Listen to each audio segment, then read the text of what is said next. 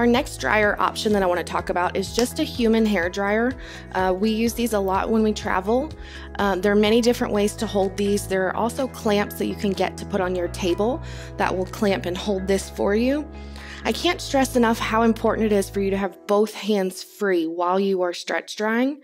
So if you can find a way to use a human hair dryer and still keep both hands free, that's ideal.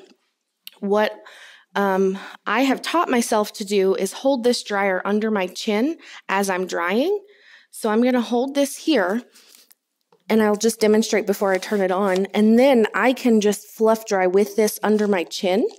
You can also get a dryer that vents on the side, and you can use an apron to hold this for you. There are some tools that you can use to hang around your neck that the dryer will sit in as long as it vents on the side. If it vents on the back like this, you cannot put it on the front of you. So again, I do want to talk about the heat on these because these are usually have a higher heating element than a dryer that was made specifically for a pet. So you always want to make sure that you're not using this too hot on the pet's skin. So I will put this down on a medium heat. I very, very rarely will use a high heat on a pet. And again, I always keep my hand in there to make sure that I'm keeping the pet safe.